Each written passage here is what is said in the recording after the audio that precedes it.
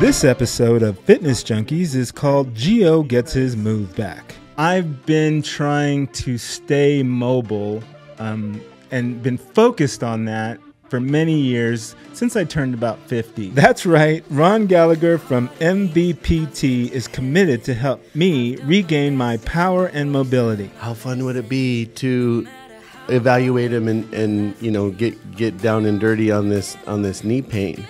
And then little do we know that it's sort of a thing for you. I'm hopeful that he can help me, but after years of self-imposed limitations, I do have my doubts, but I'm staying positive. It actually makes sense. Other than I don't see how it's going to happen. So follow my health journey and the Fitness Junkeez podcast on YouTube and enjoy the show. What's up, Fit Fam? This is Giovanni of Gio's Logic, your host of Fitness Junkeez. I hope this show meets you in good health and spirits, and if not, I hope it inspires you to do something about it. Today's show is called Gio Gets His Move Back, and we're going to be talking about my favorite subject, me. My guest host is the person that's going to help me get my move back, MVPT physical therapist, Ron Gallegher. How are you? Hey, man. How's it going? Good, good. Awesome. So the reason we decided to document this journey is because I've been trying to stay mobile and been focused on that for many years since I turned about 50. When I started doing research into mobility as you age, or should I say the loss of mobility as you age, and how that is associated with all-cause mortality. So my goal for you is to realize that you can move like you once moved until your 60s, 70s, 80s on down. And what we do is we start to negotiate ourselves into a position of, well, I can't do that anymore, so I will stop doing that, even though I love to do that. And then there's something else that kind of maybe causes some discomfort or pain, and you say, well, I can't do that anymore. And you slowly start to slow down. And again, studies show that when the human creature stops moving, the end of life is coming closer. So, Ron, we were at your location, at your, what do you call it, a practice? I would say clinic. Clinic. And we were filming an early episode of Fitness Junkeez, and you noticed some dysfunction in my posture, and that's what inspired you to approach me with this idea. Yeah, we were talking about squatting and deadlifting for ultra runners or just runners in general. You kind of in passing mentioned that you don't squat heavy anymore because of knee pain, and a little red flag went up in my head, like it always does anytime somebody tells me they can't do something. And as you walked away from me, I was like, how fun would it be to evaluate him and you know get down and dirty on this knee pain? And then little do we know that it's sort of a thing for you. A big thing. You're like, I can fix that, dude. Absolutely. Yeah. So why don't you start by sharing with me what seems to be bothering you the most? So the reason I was so interested in talking to you about my injuries is I recently did a deadlift with an Olympic barbell, not heavy as far as my normal limits, and I tweaked the right sciatic joint, and I tried one more set. First I stretched, tried one more set, and it was still activated, so I stopped. And prior to that, I was doing some sled work. I do a reverse, like, back pedal. And I believe something was really inflamed on the back side of my knee. And it's also the front side of my tibia here. So that is kind of the two main areas that has got me all messed up. My left knee is the one where I've had 2 knee surgeries. So What surgeries? Cartilage removal. So 2 arthroscopic procedures just to clean out. Yeah. And then 1 on the right How knee. long ago was that? Whew. I want to say the last one was probably 30 years ago. Okay. So a long time ago. Yeah. And then I had 1 on my right knee, and those were all in a period of about 3 years. And since those procedures, what would you say you've been able to get out of these knees in terms of production?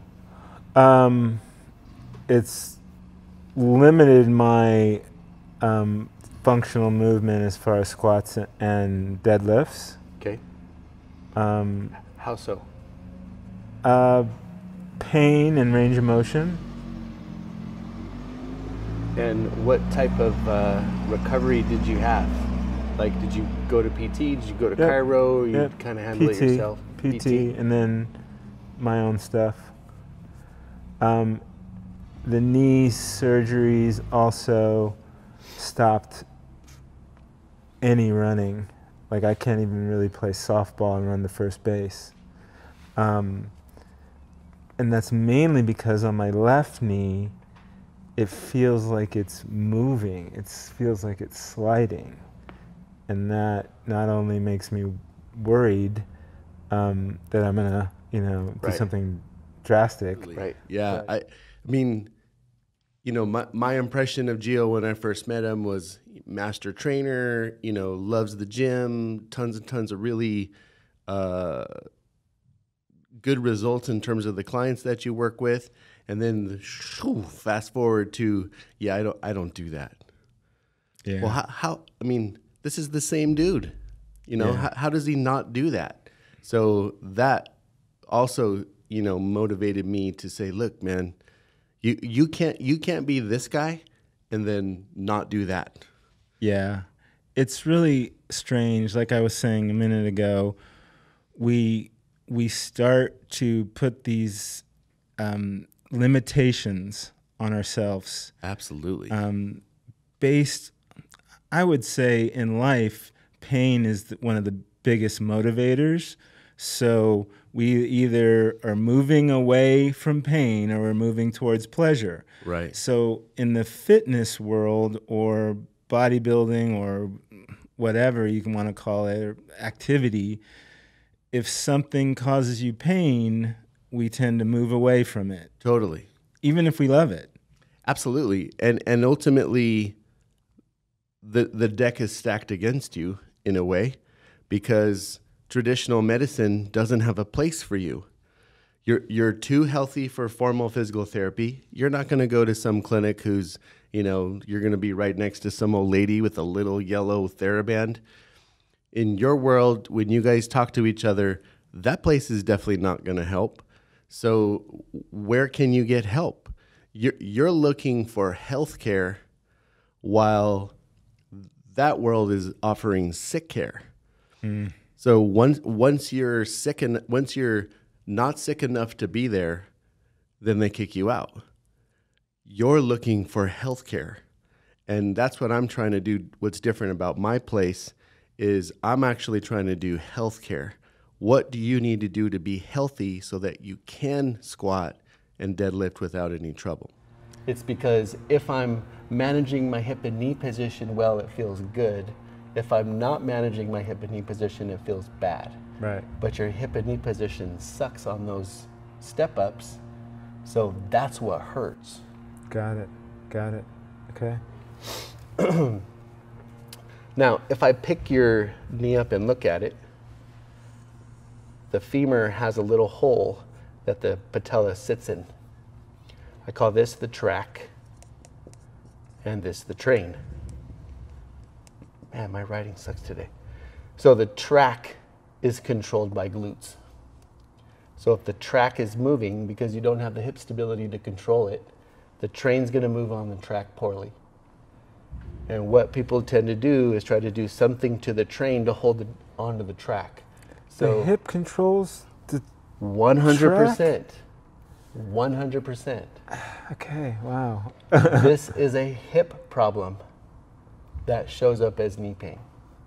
Wow. Your degenerative changes in your knee are because you can't control your hip over your knee and the shock absorber is moving poorly. Your body has laid down scar or extra connective tissue to protect the movement from happening. You haven't done anything to stretch that away. You keep taking a muscular approach to move the joint better, chasing your tail. Okay.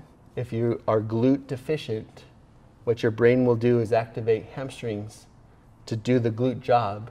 And if you've been compensating with hamstring for so long, this hamstring pain, because you have inadequate glutes, as soon as I take hamstring out of the equation and load glutes, your hamstring misfires and cramps because you don't have the glute strength to hold it up. That's 100% what happened. I get it. So all this has to change and then work down to heavy squat, heavy deadlift. All right. It actually makes sense. Other than I don't see how it's going to happen. Yeah.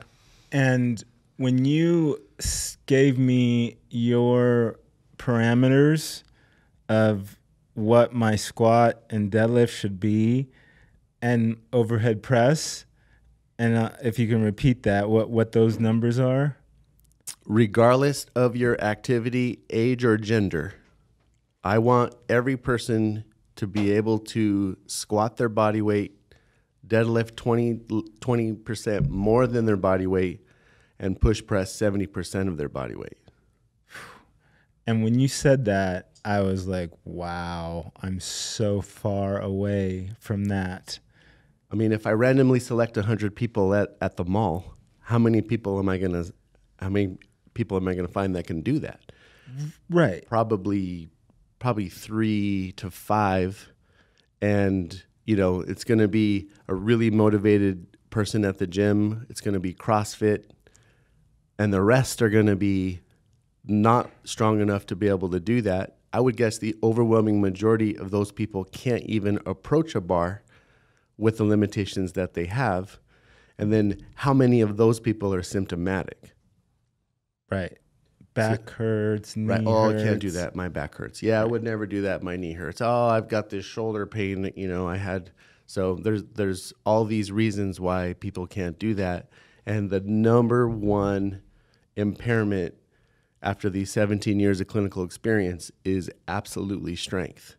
And so that's why I opened a place with platforms and racks and rigs and bumper plates and got myself trained in Olympic lifting, because I want an 80-year-old lady to deadlift.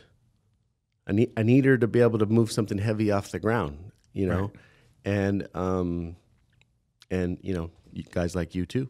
Yeah, and it's it's not only, like you said, the way I look and what I do as far as training and coaching, and my limitations don't equate. Right.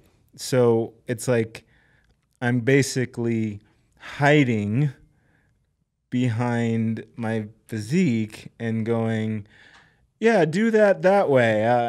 Yeah, let me show you how that's done on this video.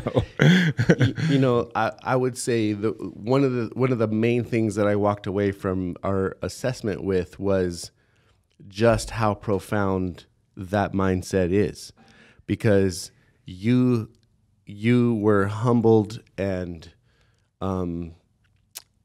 you know, and that's a really uncomfortable place. So to your credit, you're willing to have a look at it. You're willing to crunch that. And that doesn't just impact you. It impacts how you've trained all these people over all these years. You know, we're talking about a 30-year history with knee pain, 30-year history of, you know, not quite sure if this is what I should be doing with them. And inside, that's got to be a significant force. Yeah, for you. it's So kudos to you for being willing to do that. Not a lot of people's willing to do that. and not that I'm, you know, naked and doing before and after, but filming the assessment and my limitations were pretty vast and I did pretty poorly in a lot of the things you put me through. I think both of us were surprised. I Yeah. mean, I don't think both of us saw all. I mean, when I approached you, I didn't have that in mind. And so as this whole thing started to unfold, you know, it was like my heart genuinely goes out to somebody who's had this experience. And then B, like, what an act of God that you actually moved in next door. Right. And that we both have this passion for performance in a way that we can sort of be parallel with each other. And, you know, what an amazing opportunity to be able to document it, to be able to, you know, get you where you need to go and show this community that people don't have to live this way. Yeah, and you know, I'm so hopeful, but at the same time, Been there, done that. I'm like, I get it. can this really happen? It's a results-oriented business. I mean, at the end of the day, if, you know, we both like the Dodgers and we both want to go out to lunch and hang out and you're no better, I didn't do my job. So you just got to get better. Okay. I mean, that's the number one thing. You got to get better. Okay. So, after, I mean, the big, I think, part of it is the psychology of it. And like, you know, 100%. you have some great stuff on your wall, some slogans, some sayings. And I know I noticed, I think on one of your racks, it says believe. Yeah. And, you know, one of my, I don't know if I have it up here, but it says, whether you think you can or you think you can't, you're right. You're right.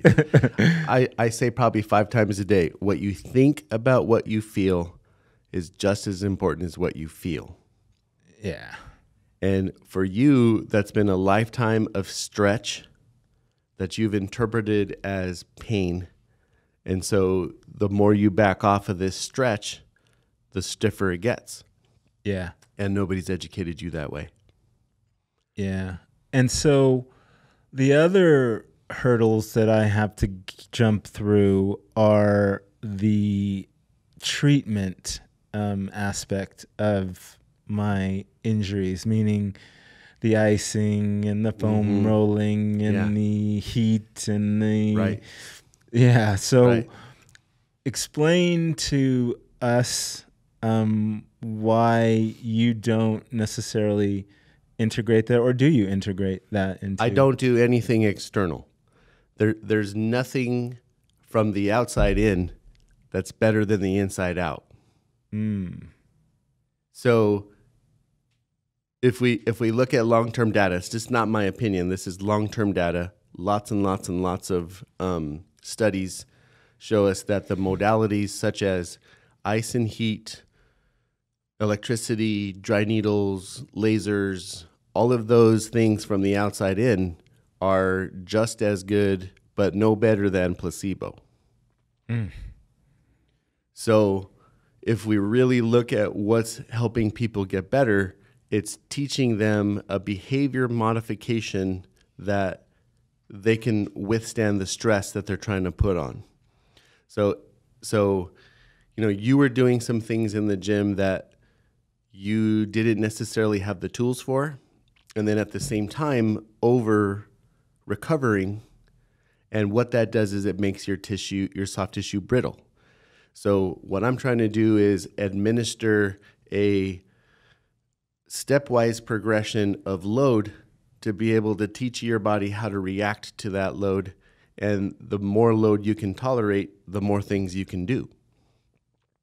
Now, so I like that philosophy, and I get it, because many times in my life journey, I've had an injury that I didn't go to a physical therapist for, and over time, through whatever, it got better, meaning my body was able to heal whatever was going on. Totally. And that's exactly what you're saying? 100%. Back pain is a perfect example. It takes roughly about 6 to 8 weeks for somebody in back pain to spontaneously get better. So that means if you go to a place, whether it's my profession or a different profession, if there's literally nothing changing the tissue that's in trouble, in 6 or 8 weeks, it'll be better on its own. So what I'm trying to do is provide an environment for that tissue for that time to be compressed. And then if there's a compensatory reason why that's there, address that biomechanical reason the best we can so that it doesn't come back. Because something like back pain will be what we call episodic, where it comes on one time, it's not that bad, then it goes away, comes back the next time it's worse, the next time it's worse, and then pretty soon it's a catastrophic problem. So if you address it in those early stages and not just make it feel better, you actually change the stiffness or change the weakness that's causing that problem, then the whole cycle is stopped. Got it. So let's drill down a little bit further on those modalities. Like, I guess it was about 10 years ago where I went into the self-myofascial release world. Right. And which basically is foam rolling and balls and all those types of things. And I was kind of sold on the idea of muscles lengthening and being at the wrong length, and the self-myofascial release would actually help lengthen the muscle so that the joint would move properly. So you're saying no to all that. 100% no.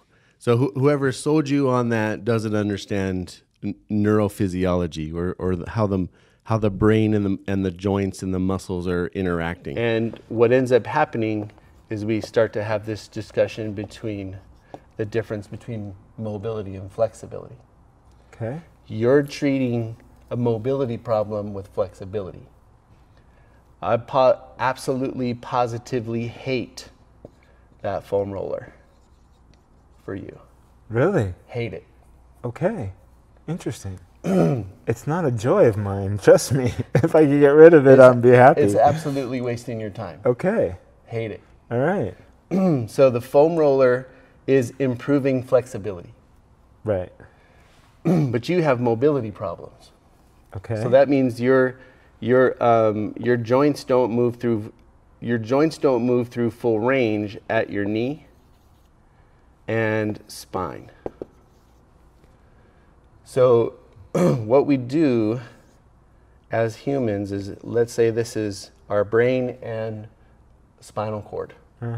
And as this connection goes, it doesn't matter what joint it is, let's say we use your knee for example. This is a graphic representation of the nervous input that we use. So this is joint and this is muscle. Okay. Notice how I overemphasized the information that's coming from the joint. So if your knee and your spine don't move through normal range, this is the amount of input your brain is getting. This is the muscle input happening in the same scenario, and you're using flexibility of the muscle to address a joint that doesn't move through full range. So essentially, the joints have probably 95% of the nerve endings that ends up in the brain, and the muscle gets the other 5%. So if we're using a muscle technique to make a joint problem better, you chase your tail, which is why if you interview all the people at the gym over in the corner with their foam roller, how often they do that, they'll tell you, oh, I got to do it every day. I got to do it every 2 days. I got to do it 5 times a week, because they're stuck in a cycle where they have a nervous system that's upregulated because of stiffness or weakness in the joint or the stability muscles that control that joint. And they're removing the tightness that they feel, which is a protective mechanism. If you remove the protective mechanism, eventually that protective mechanism comes back if you don't solve the problem. So there's mountains of evidence on this. Foam rolling, stretching, massage. This is probably going to shock your people. Just as good as placebo. No inflammatory markers are better. No length changes on a micron microscope whatsoever. And a feather is just as good as a foam roller. Wow. Because it changes the sensory environment the same way that the foam roller does. It gives you pain, and that pain is faster than the sensation that's coming from where the injury is. And once that sensory information gets to your brain first, it kind of shuts that other pain off. And then once the nervous system resets, it's right back to being hurt again. So what do? You get back on your foam roller. What I'm saying is identify the joint that's stiff associated with that problem, or the little intrinsic muscles that offer stability to that joint, and correct the problem, and then that stiffness goes away. That makes a lot of sense. So unfortunately, the practitioners who offer that get tons and tons of kudos for how much it changes. And there's no way to argue that in the short term, there's definitely a change. But how many people see their massage person once a week? Not many. Well, a lot. Actually, the injured people who come to me used to see them often, a couple of times a month. Okay. And once it resets, it's right back to being in trouble again. And because you're not going to the source of the issue, which is at the joint. Right. So in your case, you'd be foam rolling this quad, and you don't have the connective tissue that surrounds the knee, the capsular mobility to reach full range of motion. So you can relax the muscles, but if you don't make the joint move through normal range, it's never going to be okay with that. So you take the tension away. Once you move around a little bit, your nervous system responds to, wow, we still can't get full motion to climb these stairs or get up from a chair or whatever case may be. And then that protective mechanism is right back on. Wow. So that does explode my head. And because I've dived into those modalities, and I'm even onto the massage guns and all that, and that's all quick temporary fixes. Snake oil. Wow. 100%. It's so popular now, Right. all that stuff. Right. I'm lucky enough, I'm humble enough to sit in a place where I get all kinds of athletes. And one thing that I've teased people about over the year is this thing that I call bro science. Right. So bro science to me is, if you ask Ironman triathlete about race nutrition, or if you ask a track athlete, college track athlete about race nutrition, if you ask obstacle course racer about race nutrition, we're going to get 3 super different opinions on what you should do before, during, after, how much water. We're going to get these really, really vast changes in what they prescribe. It's my place to educate each one on what's actually real. Right.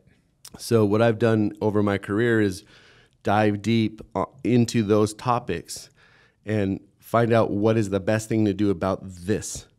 What is the best thing to do about this? What is the best thing to do about this? What's the best of each one? And then when that whole thing comes together, it's like, well, that's wasting your time. This is a better thing to do than that. And then pretty soon this whole thing comes together, and now people are performing at a much higher level with far less symptoms, recovering better, doing it again harder tomorrow because we can help them perform at their highest level. And it's weird. It's like my mind is going a million miles a second here going, I need to convince him that massage works. I need to convince I feel better. It feels good. You Right. do feel better. Right. But it's not solving the problem. So, there is a place for that. There is a place for that. I'm not advocating that nobody get a massage. But if you're getting a massage because you have back pain, you're adding time onto the life of the problem. Because it is going to relax and you are going to walk out there feeling better. But is the joint that moves that muscle in good standing? Is that muscle strong enough to tolerate the stress you're putting on it in a daily basis? And if you can't answer those questions, you're missing the boat. It's very interesting that I'm starting to get an idea of what you do, and it's like functional medicine or preventative medicine, where they're not coming in to give you a pill for your illness. They want to find out where the source of that illness is coming from. Right. Where you're basically doing the same thing. It's like, I could prescribe all these things that may make you feel good, but until we get to the source of the problem and strengthen that or fix that joint, right, it's just a Band-Aid. 100%. So one of the sayings I put on my wall is, there's no shortcut to the top.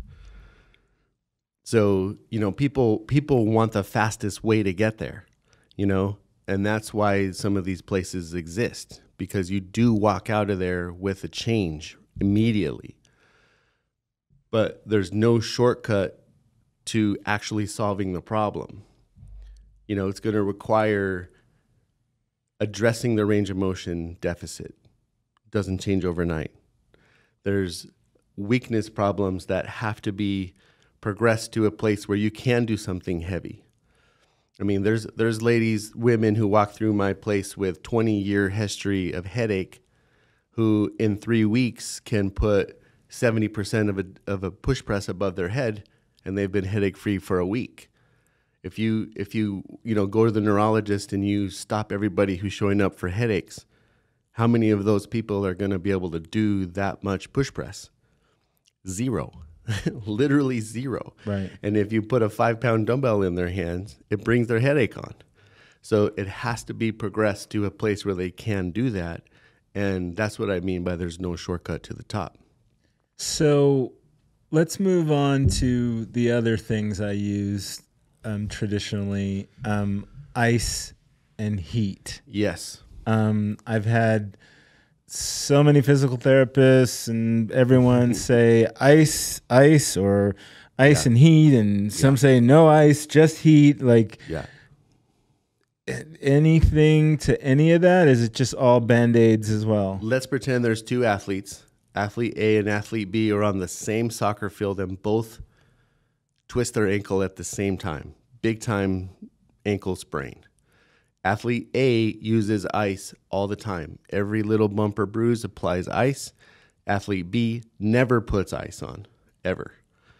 When there's big bulbous swelling there, athlete B is going to respond to the ice, where athlete A is not going to have any change.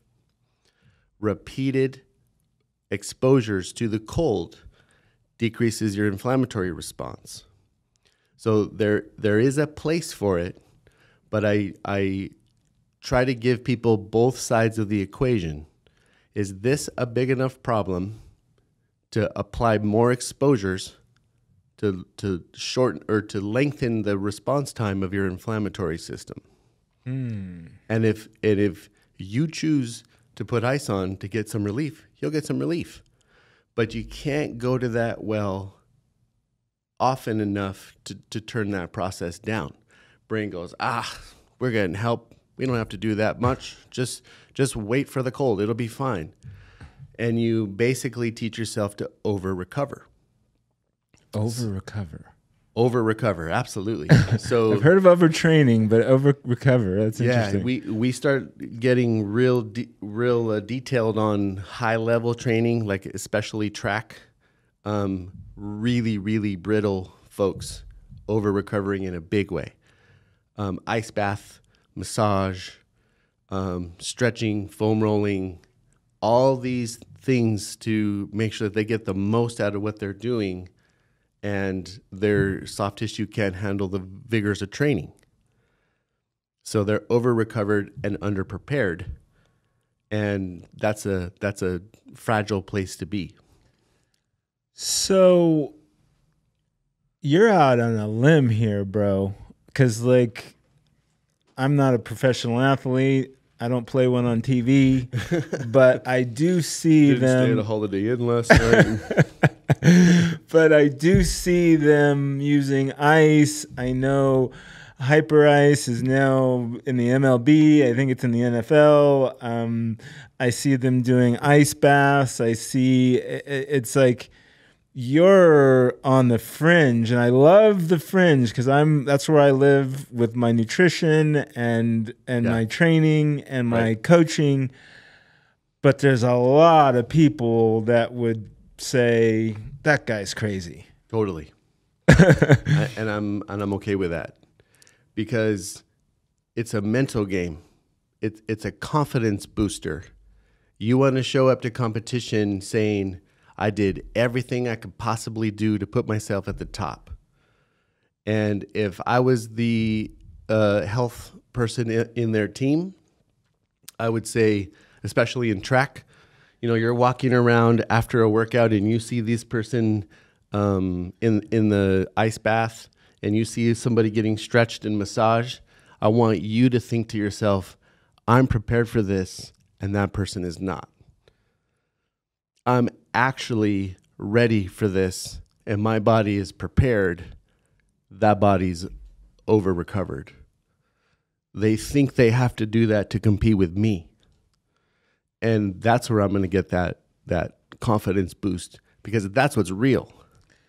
Now, does some of those recovery treatments, are they used to get players on the field quicker, meaning let's just mask their pain or hide it so that they can play in the next game? Right.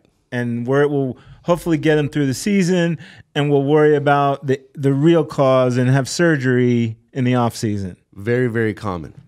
So we're both Dodger fans. So I'm in the left field pavilion, right by where the bullpen is. Mm-hmm. And Kershaw's pitching today. So I got there early, super stoked to see Kershaw pitch. He comes strolling out in his jacket, right? Lays down on the ground. His guy meets him, seriously stretched him for 15 minutes. Kershaw has a history of back pain. So 15 minutes, I timed it because I was like, this is the Cy Young winner, Clayton Kershaw, getting stretched for 15 minutes before he's about to pitch. And I'm losing my mind, because in true current sports literature, that's making him injury prone and it's taking away from performance. There's far better things he can do with that time. He gets up, he plays a little catch, little long toss, comes back closer and has some pitches, and then goes over to the bullpen and actually throws off the mound. So a couple weeks later, he's out for 2 or 3 starts because he injured his back again. And I'm like, I wonder if he can actually deadlift. I wonder if anybody in his team has said, maybe we should stop with the mobility and get you stable and strong and see if you can handle the vigors of pitching 2 times a week because you have the stress capacity to put up with that. Instead, they're making him more wobble, right before he throws. So now you're blowing my mind again. So are you saying active stretching is good? Static stretching? Static stretching has no place in that guy's or your training regimen, in my opinion. Okay. Unless you don't have normal range of motion. And just based on how he was being stretched, he's got plenty of motion.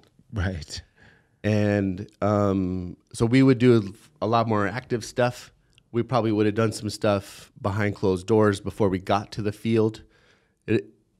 I'm not sure what he did before that because I wasn't there, but you know, he wasn't sweaty. He wasn't, you know, he had a jacket on. So didn't really think that he was doing anything before. But you know, a light deadlift, a light squat, something like that before would have gone a lot further, and then some active stuff. It's so incredible that just like with nutrition and like you said, healthcare, which is ridiculous, you know, it's not healthcare, it's whatever they call it. It's like your symptom care. Right. I call it sick care. Yeah. Sick care is perfect.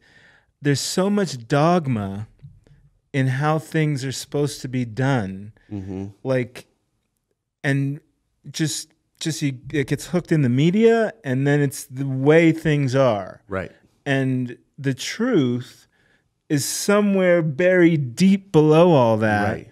Right. And usually people on the fringe, like you, and where I like to be, because I think that's where you get amazing anecdotal stories and recoveries and health. Right. That, you know, there'll be an article here or there that says, you know, that's not proven. That's, you know, there's no scientific double-blind study on that. Right. But it's just, it's like, how do you get people to believe that maybe that's wrong? Yeah. I think the worst statement in English is, well, that's the way we've always done it. Right. We've always done it that way, so that's why we do that, because that's what we've always done. I literally hate that statement because you're just doing it because that's what's easy.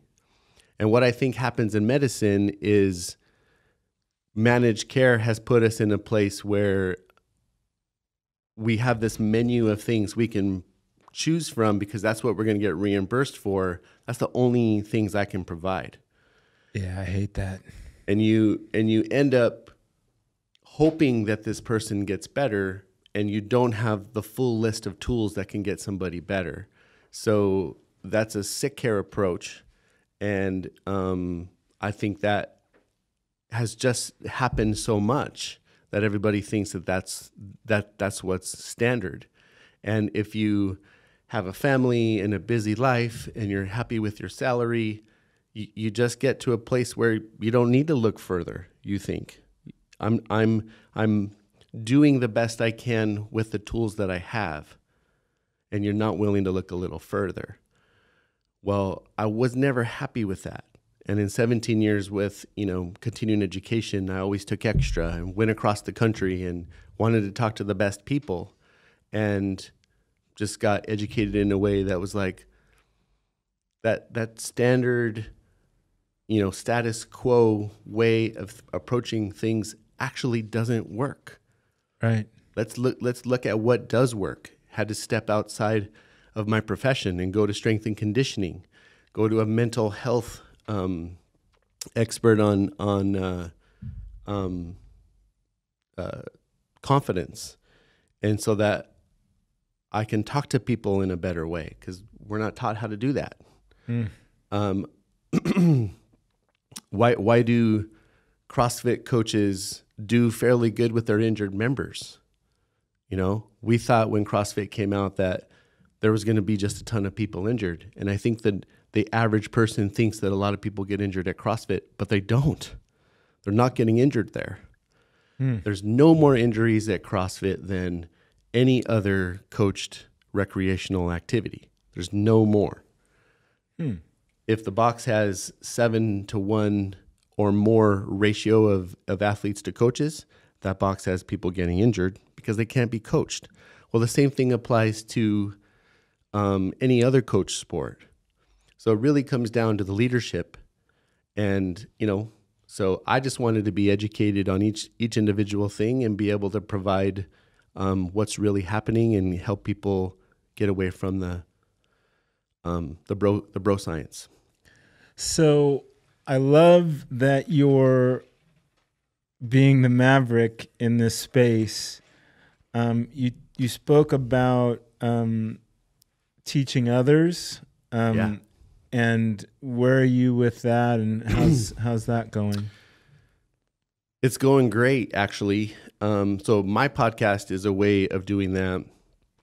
I'm also doing some little talks here and there, actually getting to talk maybe 2 or 3 times a month. And eventually what I want to do is have some courses that I can teach other PTs and maybe have an app that patients can get on that, maybe make it more convenient than coming to the clinic, or if they have something basic, they can just handle through the app.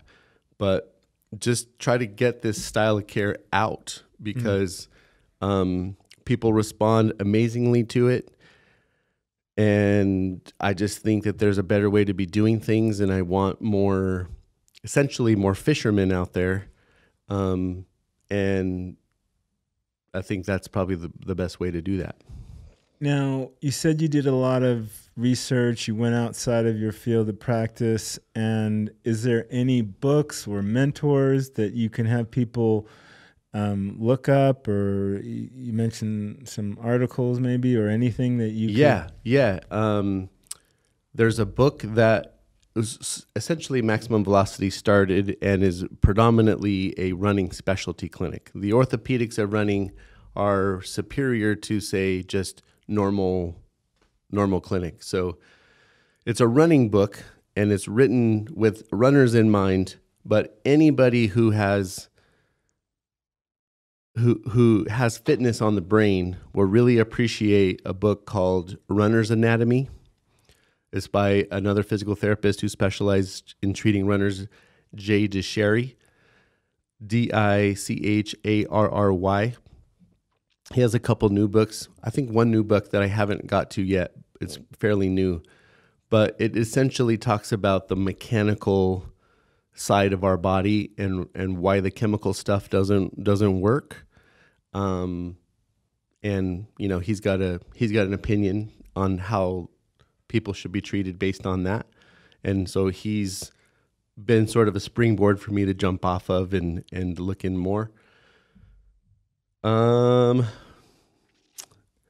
think How to Be a Supple Leopard is in the ballpark. That's Kelly Starrett. How to Be a Supple Leopard. How to Be a Supple Leopard is kind of in the title. Is in the ballpark. It's a physical therapist who's into CrossFit, and he talks a lot about it's essentially a physical therapy text written for the layperson. He tends to be a little over flexible in his approach, in my opinion, but it preaches movement. It preaches the importance of treating these problems mechanically, and then for strength. I really have gravitated towards a really simple approach like starting strength. Coach Mark Ripto out of Texas, he's got a couple of books. I think those are pretty solid. He's got a pretty narrow mind about how things should go, but he's not wrong. And he absolutely hates physical therapy, which I find to be interesting. So when I went down there, I didn't tell him I was a physical therapist. And I got pinned down in the 3rd day and had to share, and everybody turned on me. It was crazy. I'm trying to convert. I mean, I thought if I was paying them to go down there and learn, that I would be part of the club. But as soon as I said I was a PT, it was like out. Right. And they totally turned on me. But at the end of the day, I walked away with a completely new understanding of why traditional PT fails and why he's not wrong for hating traditional PT, and why I got to do things a different way. And then that sort of really launched me into full force. Every single person who walks in the door has got to leave with a barbell skill. Wow. So tell the people where they can find you. Maximum Velocity Physical Therapy is the name of the clinic. MaxVelocityPT.com is the website. Hyperspeed Radio is the podcast. MVPT is the Instagram. And, it's super Googleable. So right. all those can be Googled.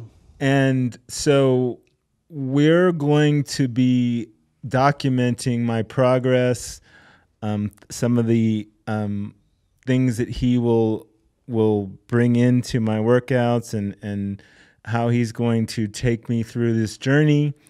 So you're going to be along for the ride.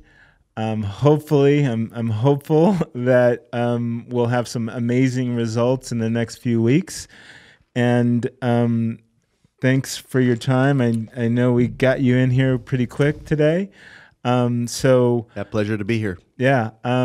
So thanks for watching, everybody. I hope this inspires you to reach out to Ron and to keep watching. So write a review, like, share, and until next time, Fit Fam, I'm out.